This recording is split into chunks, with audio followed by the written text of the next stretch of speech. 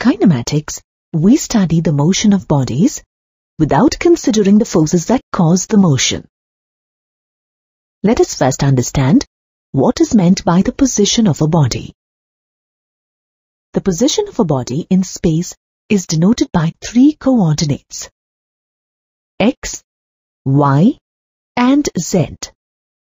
The path length and displacement of a body depend on how its position changes with time. To specify the position of a body, we use a reference point with respect to a set of axes. The set of axes consists of three mutually perpendicular lines labeled as the x, y, and z axis. The point of intersection of these three axes is called the origin. The origin is used as the reference point for the body.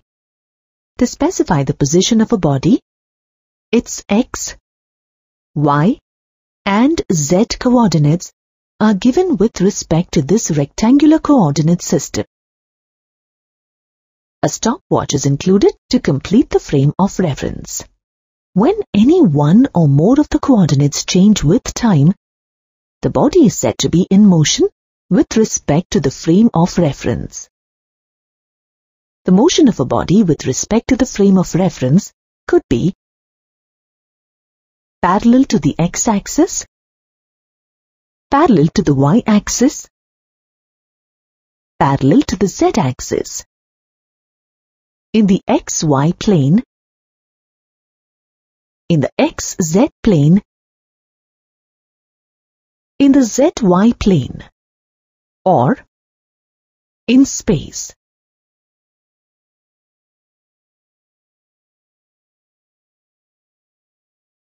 When the coordinates don't change with time, the body is said to be at rest with respect to the frame of reference. Rest and motion are relative terms and are always specified with respect to the frame of reference. A simple example of a car moving on a straight road will make this concept clear. Suppose you take a frame of reference with a fixed point on the road as the origin. We say that the car is moving.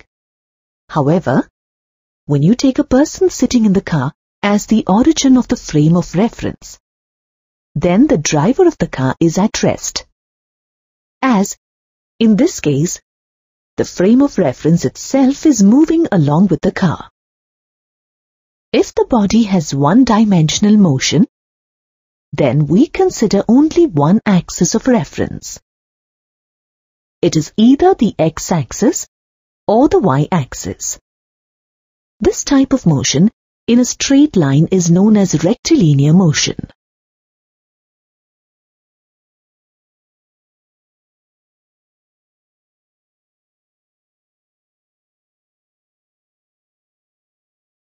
If the body is moving in a plane, then we consider any two of the three reference axes. If the body is moving in space, which is three-dimensional, then we have to consider all the three reference axes. Let us examine rectilinear motion more closely. To study the motion of a body along a straight line, we have to align the straight line along one of the axes, which is usually either the x-axis or the y-axis, and then choose a convenient origin, O. Positions to the right of O are taken as positive, and to the left of O as negative. Positions above O are taken as positive, and below O as negative. With time, the position of the body changes and describes a path. Let's consider the example of a man walking along a straight line. Take the x-axis to coincide with the straight line. Fix the origin of the axis at the point from where the man starts walking. This is represented by x is equal to 0 when time t is equal to 0. A and B represent the position of the man at different instances of time. In the first instance, the man moves from O to A. The distance moved by him is OA, which is 36 meters. This distance is the path length traversed by the man. In the second instance, the man moves from O to A and then moves back from A to B. The distance between points A and B is 12 meters. Now, the path length traversed by the man is OA plus AB equal to 36 meter plus 12 meter is equal to 48 meter. The path length is a scalar quantity as it has only magnitude and no direction. Path length is the distance traversed by a body, whereas displacement is the change in the position of the body. Let us consider an example to understand displacement better. Let an object be placed at point O, which is the origin. Let x1 and x2 be the positions of an object at time t1 and t2. Its displacement delta x in time delta t is equal to t2 minus t1 is given by the difference between the final and initial positions. Delta x is equal to x2 minus x1. When x2 is greater than x1, delta x is positive. And when x2 is less than x1, delta x is negative. A positive sign indicates displacement to the right side. A negative sign indicates displacement to the left side.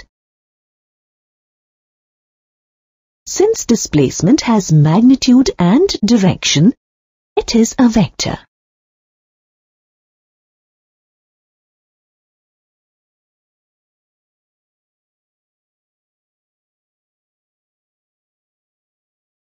For example, let's consider the displacement of the man moving from O to A. Distance delta x is the difference between the initial point and the final point, which is equal to 36 meters. The displacement of the man in moving from A to B is delta x, where delta x is the difference between 24 meters and 36 meters, which is equal to minus 12 meters. The magnitude of displacement and the path length traversed by an object may or may not be the same. For the motion of the man from O to A, the path length is 36 meter, and the magnitude of the displacement is also 36 meter. For the motion of the man from O to A and back to B, the path length is 48 meter, whereas the magnitude of the displacement is 24 meter. There may be cases where the displacement of an object may be zero, even though it has moved, but its path length will not be zero. For example, the man starts from O, goes to A, and comes back to O.